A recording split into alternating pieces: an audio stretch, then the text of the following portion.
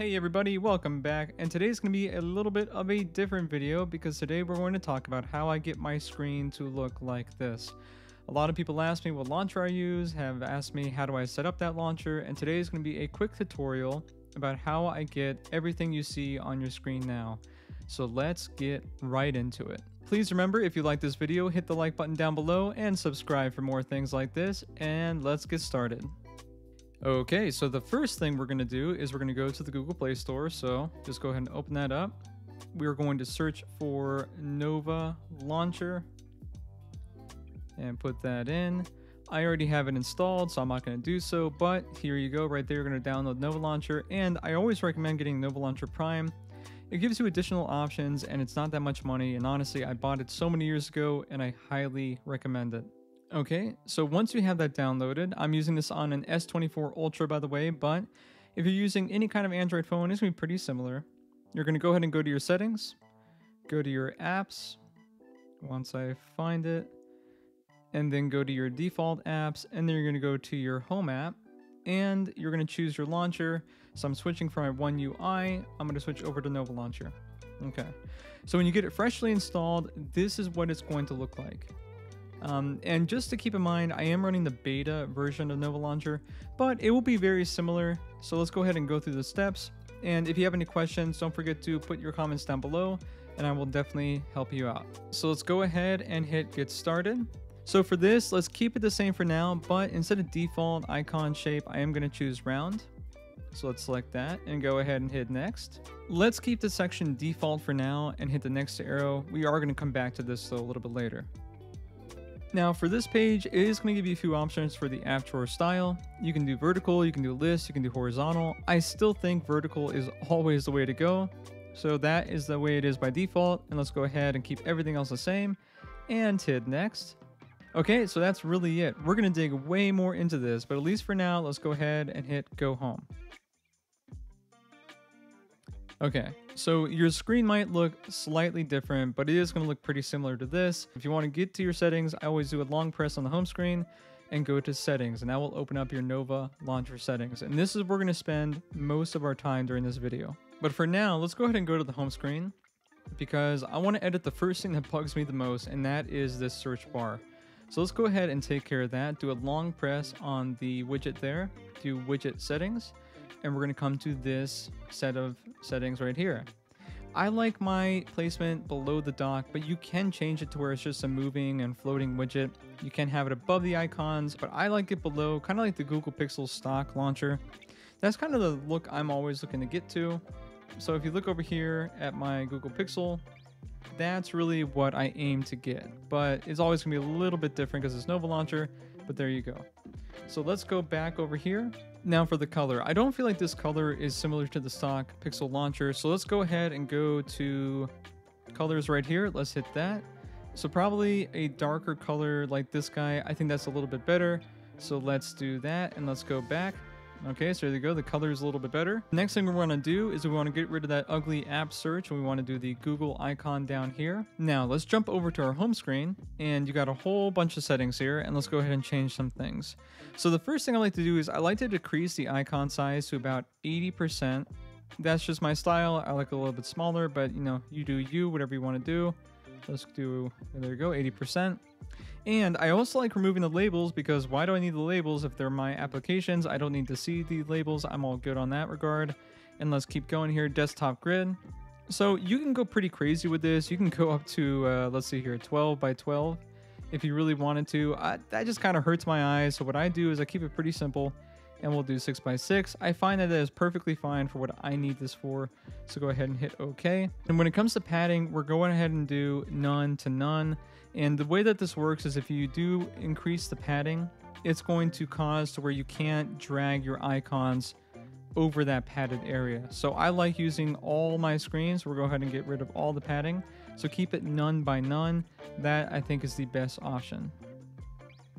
Now, another important thing is going to be your dock. So let's go ahead and click that. By default, the match desktop size is checked. Let's go ahead and uncheck that so we can do whatever we want to do with our icons here. Now let's get to the padding because I think this is a very important part. So let's click that and let's go ahead and uncheck auto. And I'm going to drag this all the way to the right and I'm going to back it up 2 clicks. You see how that kind of clicks right there? 1, 2 clicks there. And on the right, on the vertical slider, I'm going to go ahead and slide that all the way down and then up 1 notch. That's how I like the dock. Okay, so there you go. Go ahead and keep on going down. Another thing too is that you can go crazy with the app icons. You can add up to 12 on your dock if you'd like. I like to keep it simple. Let's go ahead and choose 7. I feel like that's a good number. Okay, so there you go. And also, if you really wanted to, you can increase your dock pages. So like when you have the dock there, you can swipe through on the bottom. But I don't feel like that's needed after we go ahead and talk about the gestures options on Nova Launcher. I really don't think like you need that, but you can do that if you'd like. And so I do that, keep it very simple, 7. And those are my settings for that. And I think that is all I do. Yeah, so we'll keep it there. Oops, make cancel. And let's go back to the home screen settings and we're good to go. And let's go back to the Nova Launcher settings. Now I did forget one thing. So if you go to your dock here, I like to set this to 100%. And that's because if you drag this way over 100% on your dock, it's going to overlap the different icons. So it's going to look pretty messy. So keep it at 100%. I feel like that's a very good size to do for this particular launcher. And let's go back into our settings here. And let's talk about the app drawer. So the app drawer, for me, it's fine. It's not beautiful, but it gets the job done. But if you really want to go into the app drawer settings, you can go ahead and do that. I do prefer it to be a little, oops, let's go ahead and uncheck match desktop size. I do prefer it to be a little bit bigger. So when you go back here, oops, there you go. It's a little bit more like a pixel launcher, just like a stock launcher. So that's the way I'm going to keep it. You can change the color if you really want to. And the grid as well. There's a lot of different options that you can do here, but I'm going to keep this all the same. It really is not that important to me. So let's go back here and let's go over to folders. And I know a lot of you guys were asking about my folders. How do I get my folders to look this way? So the first thing you want to do is you want to set your icons to 100%. So go ahead and uncheck match desktop size. And we're going to drop this guy down to 100%. Oops. There we go. And also, I personally do like having the label for this, but you can go ahead and turn that off if you really want to, but I'm going to just leave it on. And we're going to keep on going here. Now for the colors. I do enjoy keeping it default, but if you're the kind of person who wants a transparent look, all you got to do, because you won't see that transparency setting in here, so you want to go to colors, and then you go down here, and you'll see that transparency bar right there. So look at the folder right there. As I drag this over to the right, it becomes transparent. So just for this video, let's go ahead and keep it transparent because that looks pretty cool. But I normally don't keep mine transparent, but for now we'll do it. Now I keep everything else the same. Let's go ahead and scroll on down and you'll see folder icon appearance. So let's click on that. You're gonna wanna choose radial. This is the one that I personally like, and make sure it's on round as well. And then you're going to uncheck clip to background and you're going to uncheck outline. Okay, so that's how it looks like that. So we're good to go there. Let's go back to the settings. So that's all I do when it comes to the folders on this phone. So let's go ahead, and we already covered search. And cards, I do not interact with these, but if you really want to do cards, there's a few different things you can do. I'm not a fan of how Nova implements that, but you might want to dig into this a little bit more and it might work for you, but I'm not going to include that in this video. Let's go to look and feel. This is very, very important. So first thing you're going to do is you're going to go to icon style. And a lot of people ask me, where are your icons coming from? And in all honesty, all it is, it's the stock icon. I just make them round. That's all I do. Because I prefer these Samsung stock icons, but when it's default, it's got this little squircle thing going on. I'm not a fan, so I just prefer round. And when you get your icons, it almost makes it look like a pixel launcher because they're always going to be circular icons, but they're the Samsung theme. So let's go back into our settings here. And you want to make sure that you have reshape legacy icons on, because if you don't, you see how that changes right there, and then you should be good to go. I keep everything else the same. And then the show notification bar. So definitely uncheck this. I don't think we need that top row. I wish Samsung Launcher would let you hide that, but it is what it is. Let's go back over here and keep everything else the exact same as default. Okay. So now we're back here, and this part is so important. If you skipped over every part, this is probably my favorite part of Nova Launcher. Let's go to gestures and inputs. Okay, there are so many things that you can do, but I'm going to tell you what I use this for, but you don't have to. You can change this to anything you want. I'm just going to give you some examples so that you can mess around with it on your own phone. Okay, so obviously the swipe up, I don't change. Swipe down, I don't change. And the swipe left, let's keep that all the same. So nothing to do there. Here we go, let's start with this. So double tap, always gonna do the screen lock. Now double tap and swipe up. Now I normally use the double tap swipe options as my my media consumption. So for example, maybe like HBO Max, and then double tap swipe down. How about we make that Amazon Prime or Prime Video? Where's that guy? There we go. Okay. Two finger swipe up. I prefer to use this for my hue lights because I always think like my hue lights are above me. So that's how I remember it. So let's go ahead and do our hue lights. Once I find it. There we go. Okay. Two finger swipe down. Now I use this for my AccuWeather, and I always think of like, I live in Florida, so like the rain coming down. So let's go ahead and do that. Pinch in, I enjoy doing my YouTube Studio. So let's scroll all the way down here, YouTube Studio.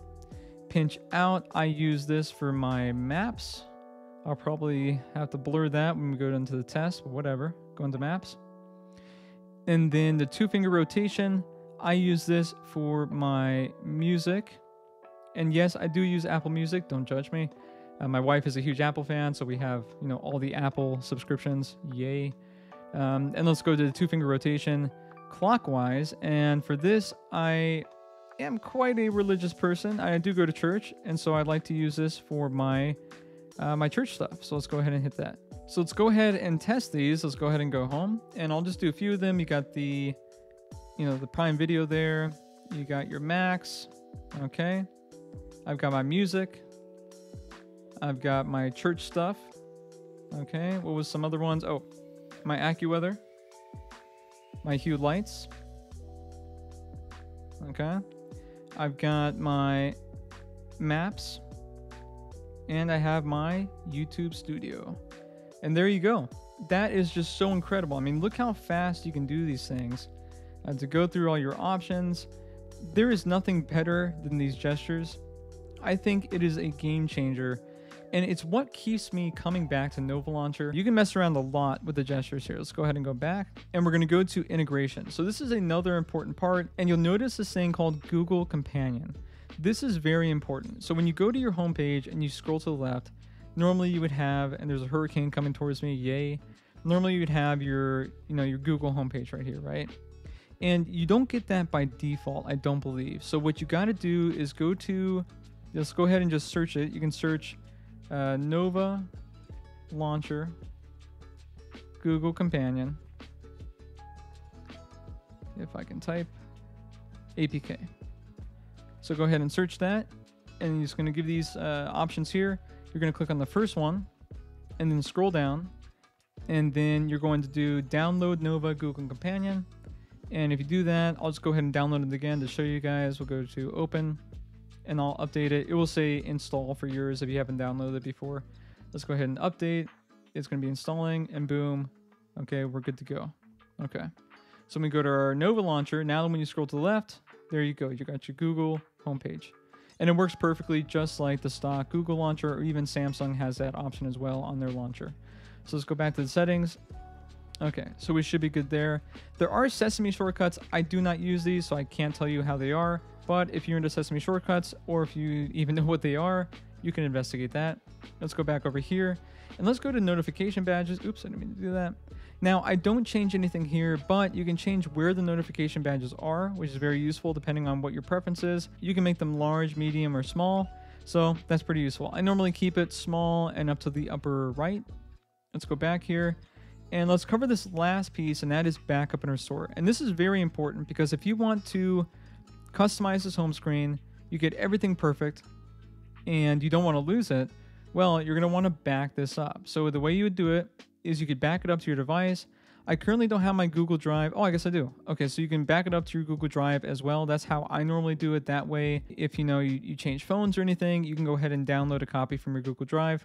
Okay, so go ahead and you can save your layout right there. And so if you switch phones or something and you download Nova Launcher, you can do restore backup. You can go back to your Google Drive where you stored that file, and you can install it onto any other phone. And just for an example, at the end of this, you'll see the layout of the S24 Ultra, but I have my Google Pixel 9 Pro XL here. If I do Nova Launcher, there you go. That's what it's going to look like. So all I did was I exported the layout here and I saved it onto here via Google Drive. So I've got all the functions that I just showed you earlier, my Hue apps, okay, my AccuWeather, all that stuff on this phone. So it saves everything. And there you go. This is how my home screen looks all the time. I'm a big fan of this very simple setup. And you'll also notice that right here, we did remove our status bar. So I did include a clock widget to show my time. And that is just the simple Google clock widget that you can find on the Play Store right there.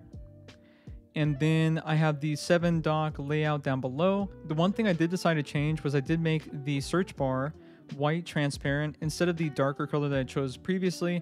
I just think this looks a little bit better for my eyes. Now going over here to my folders, I have 6 folders instead of 7. I like that layout with the 7. It doesn't really fit one-to-one. I think it looks really good like this.